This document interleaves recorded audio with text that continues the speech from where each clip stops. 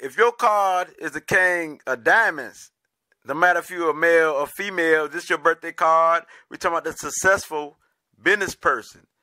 We're talking about you are the master of values, finances, and business. And so we're talking about you are the people who correspond with your adulthood.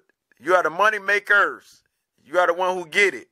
You deal with the material wealth and the power of values. You deal with diamonds. You know what I'm saying? Diamonds are like a jewel. It's a stone that allows the light to pass through, you know what I'm saying, on a practical level. And you can say diamond stands for money, but actually it stands for values, principles, and worth. And so with this being said, it includes all spectrums of the human's life, including the spiritual aspect, the spiritual worth. Not only the values of the material, even though you're the master of this plane, also of the spiritual. So this being said, and you are the king of diamonds, you know that everything and everyone in life has its price. And so a lot of you who has the king of diamonds card is the ones who are the business person. You are the one who can be very mercenary when it comes to money and business. But you don't have to be, you know what I mean? Because you also could be blindsided by the material aspects and stubborn, and this could bring you down. Because a lot of you are known to have many enemies. You know what I mean? You're known to have many enemies. And so a lot of you know what the real value and worth is. When we talk about life, we talk about the material aspects. It's because you can use your knowledge instead of your fears to gain a lot of respect for people in the business world. That I mean, as long as you don't be so selfish and go against people and using your powers to get things going your way at the harm or expense of others. You know what I'm saying? You'll be very good. You can appear to be cold and ruthless. You know what I mean? Because you had many problems probably, maybe, during your childhood. You know what I mean? It need to be dealt with. And so long as you get out of that rut, out of your problems, and attain the spiritual aspects and the creative aspect to your life as idealistic and as a planner, you know what I mean? You can succeed and overcome any obstacles with this confidence and this strength. You know what I mean? Because you got a gift for attaining prosperity of all kinds. And so you can do much good in the world by giving to the world. Not only you gaining wealth, but giving will also help you because you are very sociable and friendly, and you prefer to work with people of the same values you have, a worth that you have, a status. But it's for you not to look down upon people, but as long as you can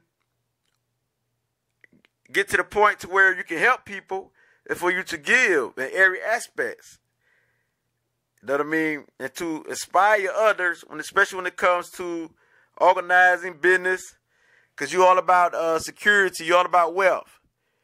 And so you make good business judgments. You got a quick mind, but long as you don't be the clever manipulator, you'll be good. And you prefer working with fresh young people who can keep active and keep busy. And also you're good at organizing people of all kinds when they're talking about organization and structures and anything that deals with business and finances. And a lot of you was ambitious early in life and restless, you know what I mean, at a young age. A lot of you got a proper education, diplomas, or you succeed some area in life. You know what I mean? And some of you got your own businesses or striving to have your own businesses.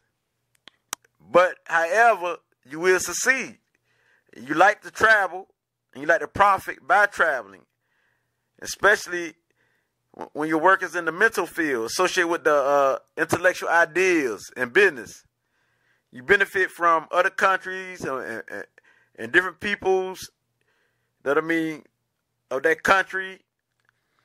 And you have good chances for self-growth, self-development. And through understanding, you learn how to overcome all obstacles. And this is how you win. You stay strong. See, once you get out of that you stay out of that negative mind frame or that materialistic mind frame of being too materialistic. It's good to have, as long as you don't go overboard with it, because it's always a balance in the world, you will win. And you know your powers. Because there's a lot of people who don't really reach what they're supposed to reach. They don't be what they're supposed to be.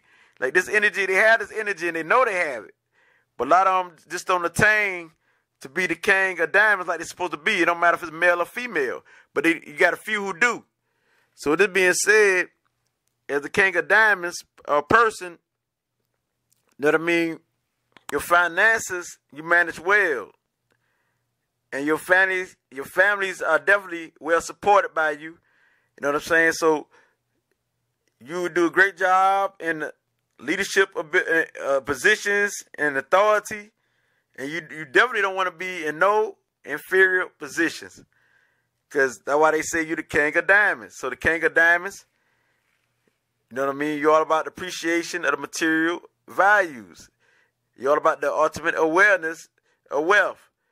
You're all about the growth, you know what I mean, expansion, and living a great life when dealing with business aspects of finances, because this is what you're good at. And so cooperation is the key. All kings deals with cooperation, not to bring people together, they're not to organize things.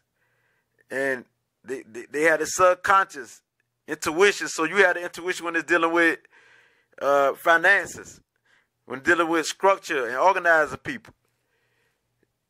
And so you the type of people who doesn't have good or bad relationship karma. It's up to you how you utilize this energy. See what I'm saying? And so you are quite powerful and unwilling to compromise, which can cause problems on a personal level. And so long as the woman king of diamonds balance out their strong masculine energy, they will be great. When we're talking about relationships, because they tend to want to dominate, just like any other kings of any suit. And so this is with the earthly plane and the financial plane. Some men are not able to deal with such power in a woman who has a king of diamonds energy. So the male and female are both guilty at looking at sex or relationship on a financial point of view. As long as they don't look at it as that and look at it what it's supposed to look at it for, which is love, it will work out. And so it's best for them to keep their business aspects out of their love life. And it's for them to separate that. Not to look at their relationship as business. You know what I mean? And this is how they win.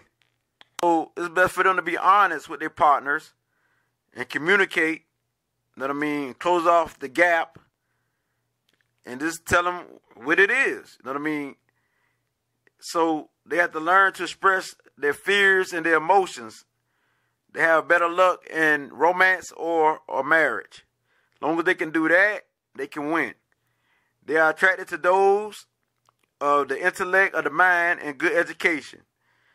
And they are often found working with their spouse or partner or their husband, their wife, in a business. So the king of diamonds females have strong ties with men of the heart suit. And this is a powerful combination, but not always an easy one. So the diamond females have good connection with the king of diamond males. And this is good for marriage. As long as they don't use their great power to make others change, and as long as they allow people to be themselves, they will win in a relationship. You know what I mean? This is how they win. Because they are naturally a peace-loving individuals who has a strong sense of fairness So in a personal relationship, they can make it easygoing and carefree. They can have a good, easygoing and carefree relationship. As long as they don't be controlling and try to make other people change who they are or their partner change in a relationship, they will win. And so the King of Diamonds people are those who are born January the 14th, the Capricorn, and your planetary ruling card is the 8 of Clubs. So look that card up. Look that card up. The 8 of Clubs also, because it's your second card. And those who are born February the 12th, the Aquarius, your planetary ruling card is the 6 of Diamonds, so look it up. And March the 10th, the Pisces, the 4 of Spades is your planetary ruling card, so look it up. And those who are born April the 8th, the Aries, yours the 2 of Diamonds, so look it up. May the 6th, the Taurus, yours the 4 of Clubs, so look it up. June the 4th, the Gemini, the 6 of Hearts, so look it up. And if you're born July the 2nd, you're the Cancer. So your card is the King of Hearts, so look it up. So the planetary ruling cards is your second card, so look it up. So you will see that all will match. You will see you get more information by reading your planetary ruling cards.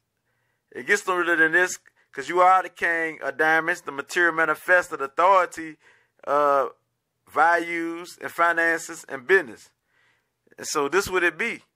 Ashe, Ashe.